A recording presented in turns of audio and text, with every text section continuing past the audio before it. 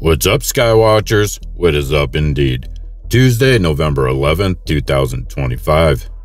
Today we're going to talk about chemical ice nucleation and electromagnetic activation. But first, we've just been hit by one of the most powerful solar flares of solar cycle 25, an X5.1 eruption from region 4274, peaking at 10:04 UTC today. NOAA is confirming a Earth-directed coronal mass ejection, plasma moving at nearly 4.4 million miles per hour. A G3 geomagnetic storm watch is in effect, meaning auroras could reach as far south as the mid-latitudes. With all these X-flares, solar flares hitting us lately, the ringing in my ears has become more intense. Can you guys feel it? Alright, many of you are familiar with the chemical ice nucleation. That work has been talked about for years. I've studied it, I respect the work, but my focus takes that foundation further into the electromagnetic side of how weather systems are engineered, energized, and directed.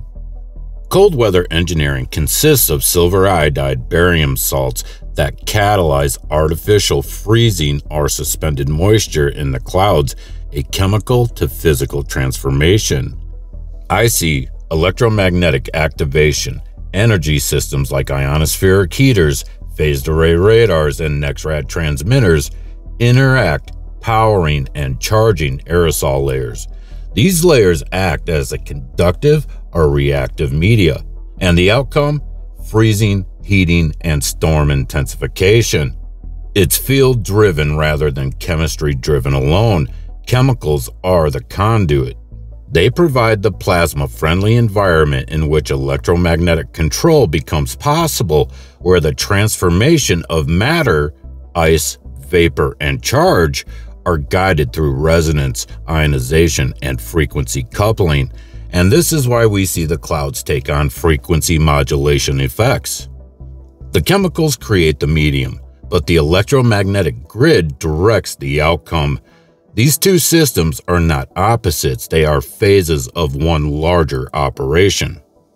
The atmosphere isn't just a chemical soup, it's an electrical circuit. Watch the clouds pulse on the Windy Weather Radar app and you'll see what I mean. The aerosols, the metals, the particulates, those are only half of the story. They make the sky more conductive, but what activates that conductivity is electromagnetic radiation. The frequencies that shape, heat, and steer the very currents of our weather. When you overlay the radar and compare upper atmospheric data with surface anomalies, you start to see the fingerprints, the pulses, the beams, the repeating geometries. That's not random, that's control. I've already completed 2 new reports, one on weather as a force multiplier and another on electromagnetic warfare. Both will go much deeper into how this technology is actually integrated into the global framework. Those videos are coming soon. Alright guys, this work takes everything I've got, and right now I can't keep doing it without real support.